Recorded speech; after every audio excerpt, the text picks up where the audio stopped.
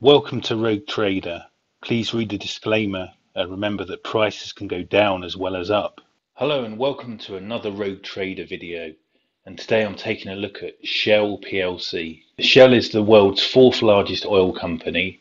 And to give you some context, Total Energies, who I last did a video on, are number 5, and BP are number 12 in terms of market cap. Now, for many years, Shell were an Anglo-Dutch enterprise, but only this year they've actually become a UK only entity, and they used to have this complicated A and B series shares, so it made it kind of a bit difficult working out how to invest in them, and they've streamlined that down into just one line of shares. They boasted 40 billion of free cash flow in 2021, but are paying a pathetic 3% dividend yield. They have minimal Russian exposure, which actually makes them the best oil stock to invest in by default in the UK. And I've found that their profits are particularly influenced by refining margins, which just doubled in the first quarter this year. 48% of their profits are from upstream, with oil products accounting for 13% of their profits. 7% of their profits comes from chemicals, and integrated gas, which is liquefied natural gas, and renewables account for 32%, although renewables is only a tiny proportion of that. So they finally came up with a long-term strategy, which they call the Powering Progress strategy, which came forward last year. But actually, it's not really very much of a strategy. I mean, all they're doing is maintaining their current assets, apart from dropping oil production by 15% by 2030. So from their 40 billion of free cash flow in 2021, about half of that goes towards this Powering Progress investment plan, which is, as I say, just dropping their oil production, and then a quarter is their second priority, which is returning 20 to 30% to shareholders. And then there's lower priority aims for their strategy is any extra money they have, they use to accelerate the process of achieving net zero by 2030. And then after that priority, their fourth priority is to reduce debt. Their headline objective is to be net zero by 2030, and this actually was to be originally that was going to be 2050, but after Friends of the Earth took them to court and won, the Dutch courts forced them to change that to 2030. So here again is their revenues by business segment. I've already described what goes into each of these segments. But what's interesting is that 80% of their upstream sales are inter-segment sales. So that's essentially them selling crude oil to themselves to then refine into final oil products. And this sets Shell apart a bit from their peers. So Total Energies, for example, a lot more of their oil that they produce, they sell to other people. Shell, on the other hand, they don't actually trade much oil. Most of the oil they produce, they then refine themselves. And so a lot of their revenues are from selling refined oil products, both to their own service stations and then to other people. However, when we look at the profit by business segment, 48% of their profits were actually from selling crude oil, whereas only 13% of their profits were from oil products. And this is explained by, in around the year 2020 and 2021, there were historically low refining margins. So that's why the oil products didn't make up much of their actual profits, even though that's where their business is focused. And this becomes very important when I go into detail in this later on.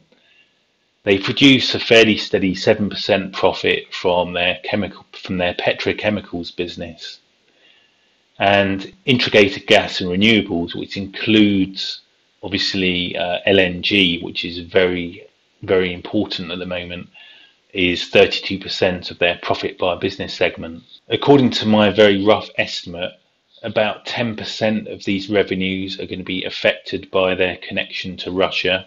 But I still think that Shell are the best company to invest in if you're worried about Russia, because the impact on Shell is actually fairly negligible compared with the other oil stocks you can invest in the UK. Now, the most important thing really if you're investing in Shell is do you think the price of oil is going to stay elevated in coming years? Here's the price of oil over the last 8 years or so, and we see that we are now in a energy crisis situation, but you've really got to believe that this is going to continue and that there'll be continually high oil prices in the coming years. Now, if you go onto my channel and look at the commodities video I did, you see there I explain in quite a bit of detail why I think we are going to have high oil prices in the next few years. Also, you should take a look at my Greta Gold video I did.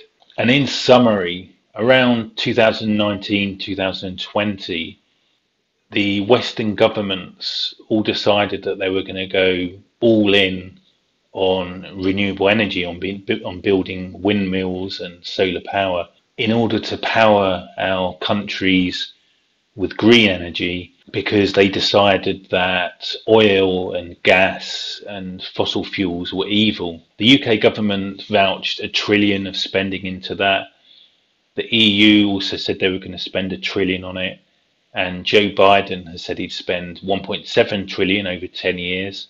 And with a clap of a hands, the Western governments really went all in on green energy, and fossil fuels became an evil monster that everyone wanted nothing to do with. It was interesting because we saw a rush of money into these renewable stocks, and that correlated with a drop in the price of oil stocks. But the problem is that even if you look at the data from left-leaning sources like the International Energy Agency, we see that oil demand is forecast to actually increase in the coming years, not decrease.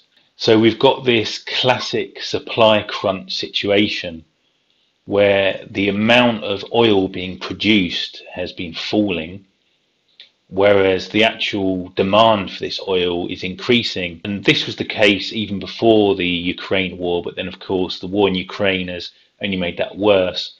And looking at the price of oil here, I really do believe that the thesis which I summarized in my Greta Gold video last year and in the commodities update I did, I do believe that this has been proven true, and that we are in a long-term energy crisis and we can expect elevated oil prices for quite a few number of years. So that's the central plank to why I'm interested in investing in oil stocks. And but to be sure, before you invest in Shell, you've got to be very certain yourself that you believe that we're going to have higher oil prices for quite a few number of years. The big caveat to that is that if there's a massive global collapse, economic collapse, then that will actually bring oil prices shooting down. Here I've plotted Shell's sales up against the Brent crude price and gas prices. And actually, disappointingly, even though we've got record Brent crude prices, these sales haven't actually gone up so much. And I've established that that's mostly because of refining margins. Most of the oil that Shell produce, they sell to themselves.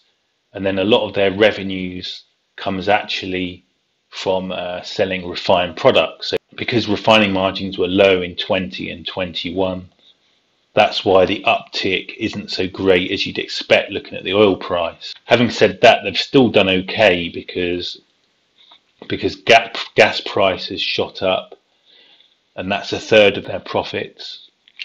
Plus, of course, they do sell some oil, so they do benefit anyway from the high oil prices. But still, the particular focus that Shell have on selling refined products versus the other oil companies explains why it's only a dip up and why it's not gone right up to where it was before COVID in terms of their sales. Here we've got the Shell share price against Brent crude, And you can see that there is a good correlation, particularly recently, between the increase in crude prices and increase in Shell share price. And here we have the Shell share price versus UK gas prices. And although the UK gas prices have of course been going down a lot just recently, they're still orders of magnitudes higher than they were before 2021. And you can see how compared with when I compare against crude price, the gas prices have completely run away from, so that at the same scale, the Shell price here is just like a flat line on the bottom. So, this is really good for a company that is selling a lot of gas. So looking historically, in 2018, Shell completed a 30 billion divestment program. So they'd actually been selling off a lot of their oil and gas assets to become a smaller company in a run up to 2018, as highlighted by selling 3 billion's worth of Canadian natural gas resources here. When we look at the size of Shell in relation to their UK listed peers, like BP here down at number 12 with less than half the market cap, it does kind of make sense in a way for them to downsize a bit, given all the concerns back then. But they're still a fairly large company by default in terms of their oil and gas. Now, in 2018, they announced a 25 billion share buyback program to 2020. And that was obviously a bit of a dumb decision, because look at how high the share price was then compared with since 2020. So it was a bit stupid doing a share buyback at this time. However, they made up for that by announcing a final investment decision in 2018 on a big liquefied natural gas project in Canada. In 2019 and 2020, they didn't really do much. We had the Corona crash, and that obviously sent the share price down a lot. Now in 2020, though, as part of the whole COVID crisis, they decided to rebase their dividend, and that's why they've only got a pathetic 3% dividend that they're paying out. But that kind of looks like a knee-jerk action actually now. So yeah, generally it's kind of not a very inspiring management record, to be honest. However, in 2021, they finally came up with a strategy document, which is this Powering Progress strategy. To be honest, like I said, it's not really much of a strategy. I mean, all they're doing is reducing their oil and gas by 15%, and that's about it, frankly. And what they are putting into renewables, as we'll go into later, isn't very much. Now, then, only like a month after that, they lost in a Dutch court ruling, which where Friends of the Earth had took them to court, splitting hairs over this fact that they wanted to be net zero by 2050, and Friends of the Earth, well done, managed to force them to become net zero by 2030. Now, Shell challenged that in court, but have said that they're going to become net zero by 2030 anyway. All that does is it means they need to spend a bit more money on becoming net zero, but it doesn't really have any overall big impact on their profitability or on the amount of carbon that gets burnt actually either, because that number doesn't include the carbon that's put into the atmosphere from the oil that they sell. So a load of theatrics, but actually one good thing that came out of it perhaps is that they, perhaps almost as punishment for this, I'm sure it wasn't, but that's how I like to think about it, Shell decided to wave goodbye to the Netherlands, and they're now, in terms of their management, they're now a completely UK domiciled company, and they renamed themselves to Shell PLC. They used to be Royal Dutch Shell, and now they're Shell PLC, and they're now fully a British company, and they've got a simplified share structure listed on the FTSE stock exchange. There's two more big ticket items for 2021. One is they sold their Permian Shell assets to ConocoPhillips for 9.5 billion. So that's a lot of gas assets, but they are shale assets. And even I don't really like shale as that much, to be honest. And an interesting thing that happened in 2021 was this third point letter. So this was a letter from a hedge fund which had some interesting insights. So in their letter, they announced that they had been opened a big position into Shell, and they say the following: the past 2 years have been especially challenging for Shell shareholders due to a major dividend cut and well-publicised court case that ordered changes to Shell's business model. Stepping further back, it has been a difficult 2 decades for shareholders, with annualized stock returns of just 3% and decreasing returns on invested capital. However, despite the current sour sentiment, we see opportunity for improvement across the board at Shell. Shell is one of the cheapest large cap stocks in the world, trading at under 4 times next year's EBITDA and 8 times earnings at strip prices. It also trades at a 35% discount on most metrics to peers ExxonMobil and Chevron, despite Shell's higher quality and more sustainable business mix. Compared to its peers, Shell generates a much larger percentage of its cash from flow and earnings from stable businesses that have major role to play in the energy transition. For example, Shell is the largest global player in liquefied natural gas, which is a crucial transition fuel to move off carbon-intensive coal-fired power generation. In 2022, we expect the company's energy transition business to generate EBITDA of over 25 billion, with sustaining capex of only 5 billion. These businesses account for just over 40% of Shell's EBITDA, but would likely support Shell's entire enterprise value if they were a standalone company. At the current share price, we believe investors are getting the remaining 60% of EBITDA for free. So there's like a very interesting investment case for Shell from this hedge fund. In its own right, it's like a different aspect to my investment cases that I'm putting forward from a different angle. They also say, in our view, Shell has too many competing stakeholders pushing it in too many different directions, resulting in an incoherent, conflicting set of strategies, attempting to appease multiple interests but satisfying none. And that's a good insight in their history. And my own view of them when I look back is that they're a huge company with a kind of conservative management which has been bumbling along, unable to form the company into a good new strategy.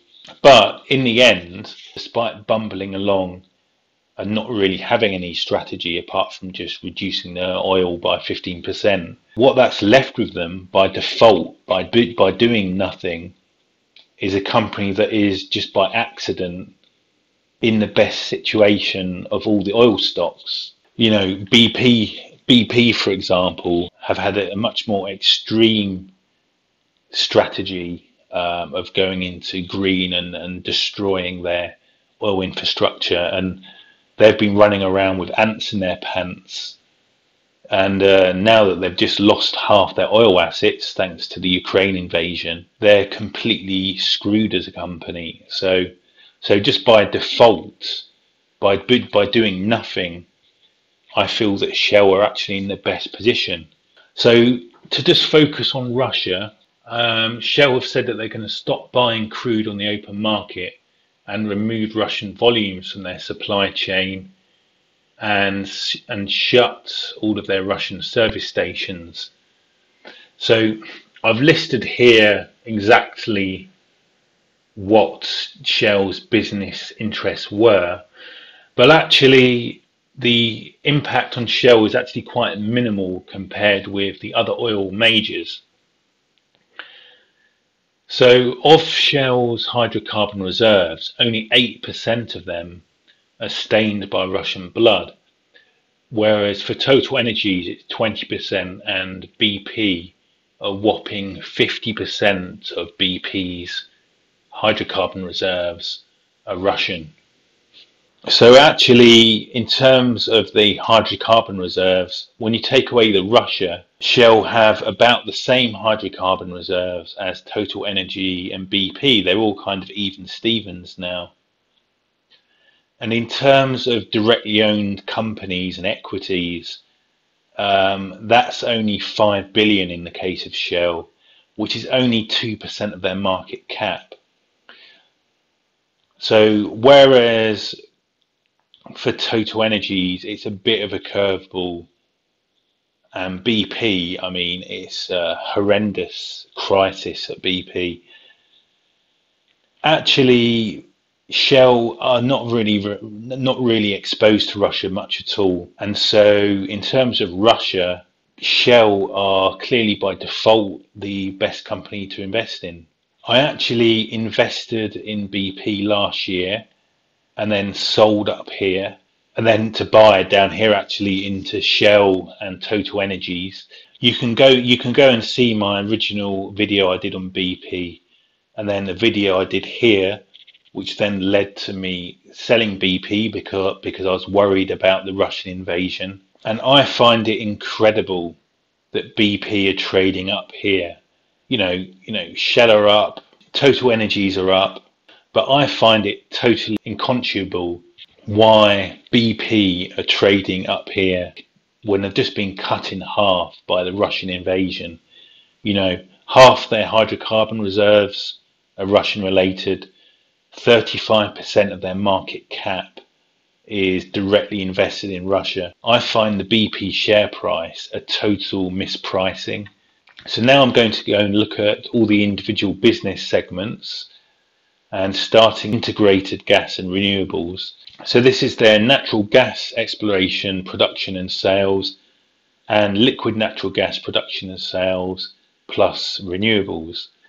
Now, when you look at the renewables component of Shell, it really is laughable. It's nothing. You know, they really are not there at all when you compare them to BP and Total Energies. Again, I did a video on Total Energies, which you can look at, but they had their strategy set back in 2017, which included renewables, and look at where they are now. Shell are nowhere in terms of renewables. But you could actually say that, again, by default, they're in the best place just from doing nothing. Importantly, renewables is a minor impact on their revenues. This is all from gas and particularly from liquefied natural gas. Their actual hydrocarbon production is kind of flatlined. Maybe the gas is down. We know they've been selling a lot of their gas assets, and their liquefied natural gas sales kind of level overall. Here's all the big ticket items that I list. You can print screen if you want to go into that. But in summary, the renewables is ramping up, but Shell is still the poor relation versus competitors in terms of renewables. And I describe their gas and LNG as kind of a managed decline. They're not very busy at Shell headquarters. They haven't done much, but that's actually a good thing by default. Here we can see their renewables capacity, and they're not even at a gigawatt yet, hardly. When we look at their LNG regasification terminals, they're actually mainly in the US, with quite a bit in the UK. That's actually not good strategically. When you compare them to Total Energies, most of Total Energies LNG regasification is based in Europe, with a lot less in the US. That's where the real money is to be made, because there's no gas coming from Russia anymore. the European countries are desperately relying on liquefied natural gas with what regasification terminals there are in Europe. So Total Energies really are in the sweet spot in terms of their LNG strategy, whereas actually most of Shell's LNG regasification plants are in the US, when actually LNG is leaving the US, more not going to the US. The US Henry Hub gas price is up a bit, so nowhere as good as the European situation here with the green line, but still they do make more money. Strategically, their LNG is in the wrong place compared with Total Energies, who really are in the sweet spot. Looking at the upstream, which is oil and gas exploration, production, transport and marketing, they went through this 30 billion divestment program, and this really shows how, although they've obviously maintained their refining and production capacity, which is great, for oil and gas, which is great, because that allows them to make loads of money in the coming years from higher gas and oil prices, and particularly refined oil prices, as we'll come to. In the case of their actual hydrocarbon reserves, they're starting to look rather diminished, and as they've said, they're only going to diminish those more by 15% to 2030. But they've still got plenty enough to keep up with the hydrocarbon production, which you can see here, and still make the same kind of money in coming years, even though that's from a lower resource base. You see a dip in their gas, which is from selling their shale. But I guess in longer term, they're exchanging the shale with their Canadian gas resources that they bought, but that doesn't come online until 2025. This red line here, that's where if you take away the Russian hydrocarbon reserves, a lot of that is gas, and then when you take that away, that's where the gas will be when you take away Russia. So a drop, but still quite survivable. Now moving on to oil products, which is their crude oil refineries. So it's turning that crude oil into distillate products. That's that's actually the petrol they sell at their service stations. Plus, though, they sell a lot of refined products to other people as well. Now, also they throw in EV charge points into their oil products segment, and that's where at the service stations they're starting to make money from people with EV cars who want to charge up there. But that's actually a minimal drop in the ocean, actually, in terms of their oil products revenue. Now, when we look at their Shell refinery throughput and capacity, we see, unfortunately, a drop in their capacity by about a third in the last few years, and their throughput going down as well. Now, a lot of that is from divestment, but a lot of that is also because they've actually not been operating these refineries so at full belt because of the lower refining margins. I'll dig into that a bit more later. And we see their oil product sales down as well. And in terms of their chemicals, kind of managed decline again is the general theme of this company. But now I'll come into the numbers. So when we look at the profit and loss profile, we see it was kind of jumping around a bit just as the oil price jumped around a bit. But then after COVID, when their actual net income actually went negative, they've bounced back. But even though the price of crude oils jumped up and Henry Hub up massively, as I showed earlier, their sales haven't jumped up the same amount. And when I looked into it, this was mainly because their focus on refined products rather than just selling crude oil. We can see here in this breakdown, the oil products is way but down compared with pre-COVID, despite the higher oil prices. So you can see it even more in this breakdown. Now, when you look in their numbers, broken up by segment, we see here how a lot of their upstream, they just sell to themselves. It's into segments, so that's selling to themselves. We see that for upstream, the revenues are kind of similar if you look at 2019 with 221.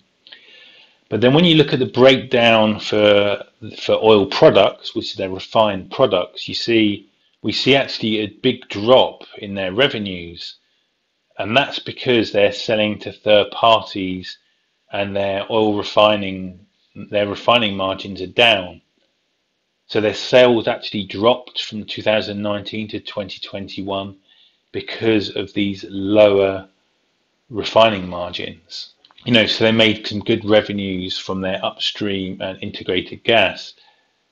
So when we look at net income in by business segment, we see how their oil product sales was much lower in 21 compared with 2019 because of the lower refining margins. And so the only reason why they had a good year was because the higher oil price, they benefited from that, even though it's not their focus. And of course, from higher gas prices, that's the orange line here, that did well as well. But their main focus is in refined products, which was suffering. But the great news is that if we look at refining margins, we see that here they are in the historic lows. Then in 2022, this year, they've just absolutely ballooned. I mean, they're up, according to this data, they're up fourfold. So that's amazing. And here's Shell's first quarter 2022 update. And we see here, they show that their refining margins are now up at $10 a barrel. And that's a massive increase from the first quarter 2021. I mean, it's double your kind of average last year and like a fivefold increase probably from around 2020. So this is where I'm getting very excited about Shell, because historically their main money driver was the refined products, which was dulled in 2021 because of poor refining margins. They still kind of did okay. The other areas made up for it.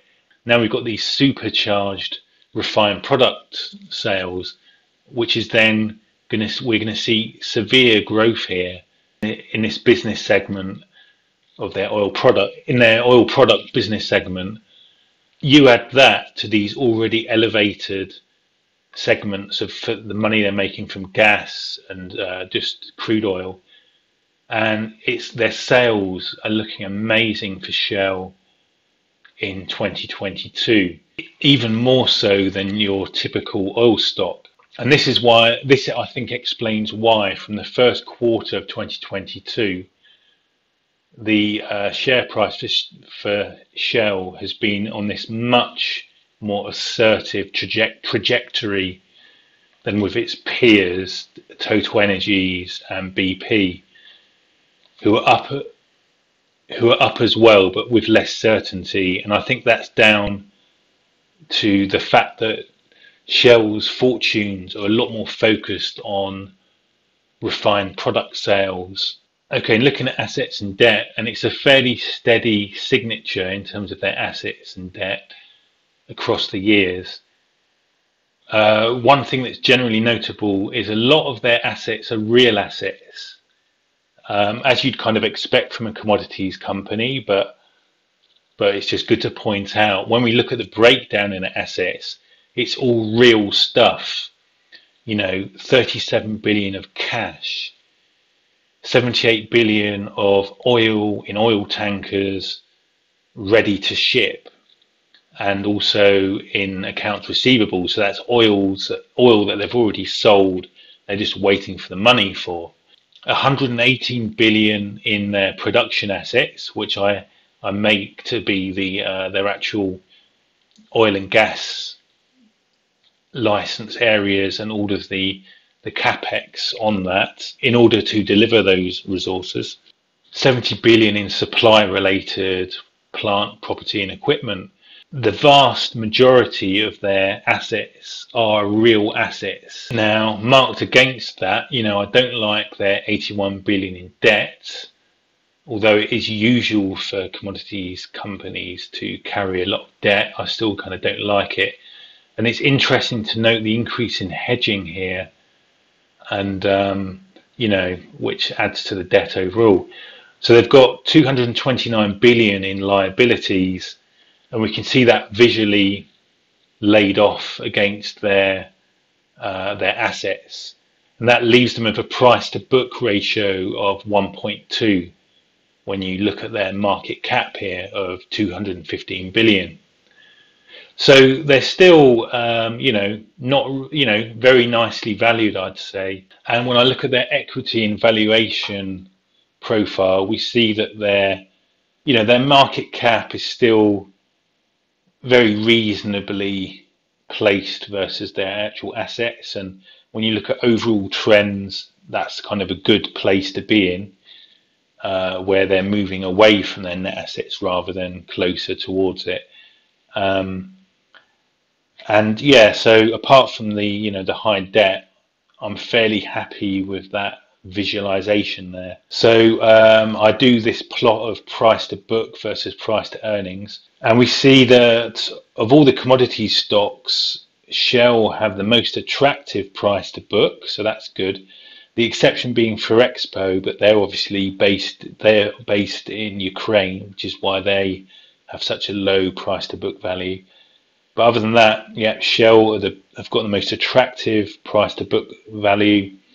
The most expensive price to earnings, though, of the oil stocks, but still, looks fairly reasonable. So onto the consolidated statement of cash flows, and Shell are bringing in 45 billion in operating activities and 15 billion from their disposals. Up against that, they had to spend 20 billion on capex, 7 billion on dividends, 20 billion paying off debt, and 4 billion paying interest on the debt they have, as well as 1.2 billion on derivatives costs. They lost $500 million due to FX effects, and they spent 3 billion returning money back to shareholders by share buybacks. So overall, that meant they made, after all that, a 5 billion cash gain in 2021. And I have to say, this is a very, very healthy statement of cash flows. If you remember that Castrol GTX advert, where they had that computer model of a beautifully running engine, just a perfectly running engine, running Castrol GTX, that's how healthy this statement of cash flows is. And when I take away the things they don't have to do, they'd have a 13 billion cash gain. So I took a look at the shareholder breakdown, and only BlackRock and Norges Bank have enough shares to show up on the radar. I can't really read much into it more than that. What is really interesting, though, is when you look how historically they had more big lads in there, and how they all totally fled Shell in 2019. That's really interesting to me, because that fits the narrative of when I did the Greta Gold series, where all the big money controllers, they ran away from oil stocks like they were the plague, and as you can see, all went into all these different renewable stocks, most of which are just total junk. And I find it interesting that now, all of a sudden, we've got people buying, big money asset managers buying into Shell again, as if they've gone back into fashion again, now that we're in an energy crisis and the world suddenly realised that, oh, actually, we do need energy in order to run modern civilizations. as a basic principle. So here's my sector analysis, and actually I only started doing sector analyses this year properly, and it's now to me actually a key tool. And moving forward, I'll probably be doing the sector analysis first and actually not bothering to go into detail in stocks unless it looks right from the sector chart analysis in the first place. In terms of oil and gas, it's kind of a neutral at the moment. It fits, the sector analysis fits my narrative of everyone was running away from oil stocks like they were the plague, and then now, you know, because of all these ESG considerations and that as well, and now there's an energy crisis, and now all the people with the money in these big asset funds are rushing into oil stocks again.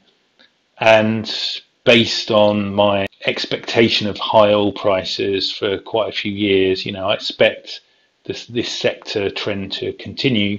And then maybe there's like a longer term sector trend where oil is a commodities, and commodities generally just go up in value a bit along with inflation, because the actual amount invested in all commodity stocks, you know, the valuations of those stocks is never much more the price to is never much more than the price to book generally for commodity stocks. So you generally get like a linear line up. Just that we had this special situation of ESG and environmental madness that caused this disjunction, and now we're recovering from that back up to the longer term trend line. You know, that's the best case for this sector. The worst case could be, you know, we have a more general stock crash and so oil go down and the general trend is down. But, you know, I can't predict that, but I can build kind of best case and worst case models for each sector and use this as a guide to whether it's going in or not. Oil and gas, I'd say this is more like a neutral placing in terms of just a sector analysis. What I find really interesting is when you now look, these are all different sectors and they're different profiles. So why is it that when different sectors, all these different profiles, when you look at oil and gas and then look at banks and then look at aerospace and defense industries, the sector analysis for those three sectors match absolutely perfectly.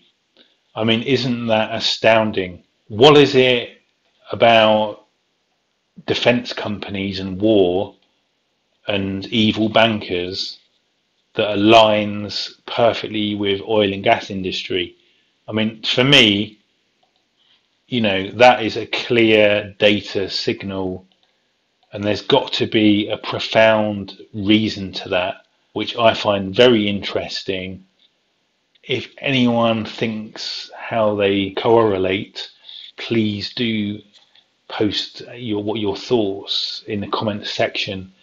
But for me, there's something very profound going on there. Yeah, I'll just mention while I'm here, and even though it is a distraction, a couple of other general insights I had when I was looking at the different sectors. So pharmaceuticals and biotechnology, I believe strongly in the long term we're going to see this increased linear uptrend in pharma and biotech.